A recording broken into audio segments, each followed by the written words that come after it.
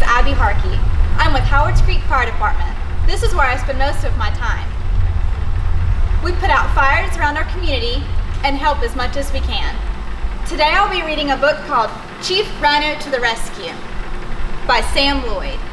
Thank you Macmillan Publishing for allowing us to read this book. Chief Rhino to the Rescue.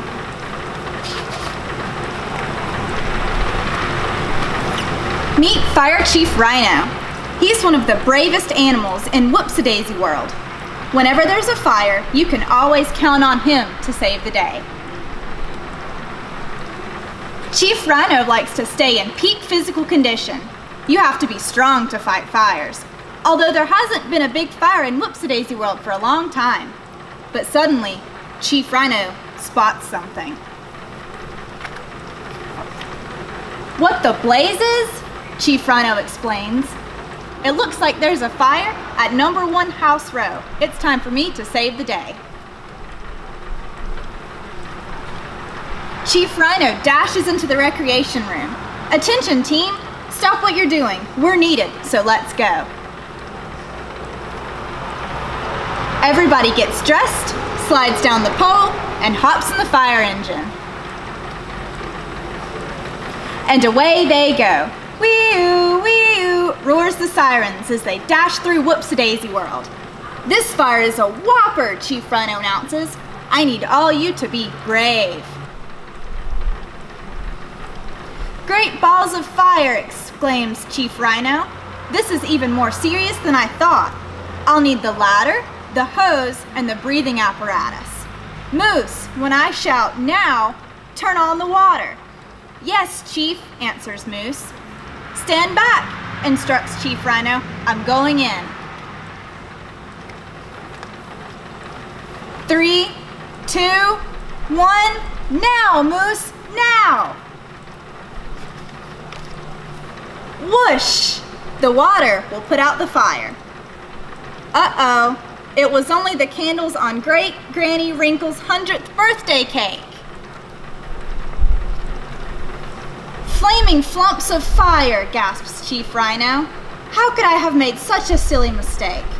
Instead of saving the day, I've ruined it. Now, don't you fret, says Great Granny Wrinkle with a smile. We all make mistakes. What's important is that you are trying to help. But I've ruined your cake, Chief Rhino says, sighing. Not at all, Great Granny Wrinkle giggles. Elephants of my age don't have many teeth left, so mushy cake is perfect. Chief Rhino feels better. Let's give Great Granny Wrinkle the most super sizzling party ever, he says. And they did, even with the soggy cake.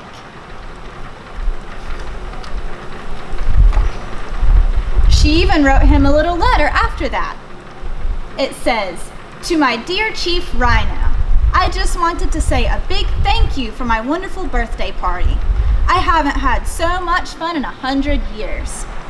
Here's a little something I knitted for you to show my appreciation. I hope it keeps you warm on those cold winter nights at the fire station. All my love, Great Granny Wrinkle." The end. Thank you so much for letting me read to you today. Stay tuned for more. All right, everyone, are you ready for our next book? We're gonna read Fire Engine Man by Andrea Zimmerman and David Klemshaft. Thanks so much, Macmillan, for letting us read this book today. Let's get started.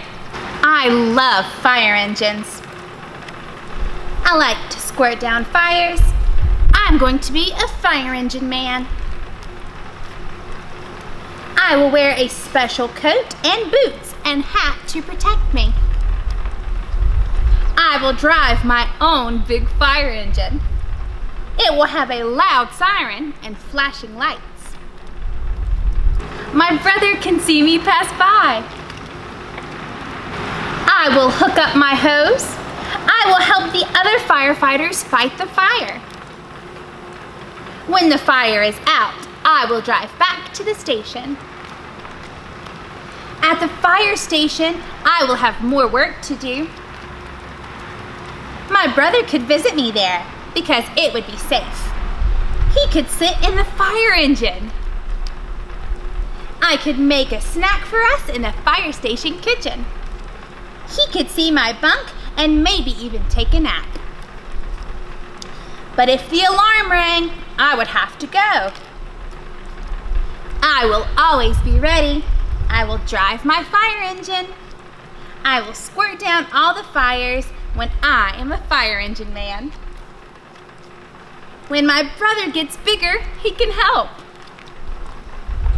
He can be a fire engine man too. The end. Thank you so much to Miss Abby and Howards Creek Volunteer Fire Department for letting us read today. I'll see you guys really soon.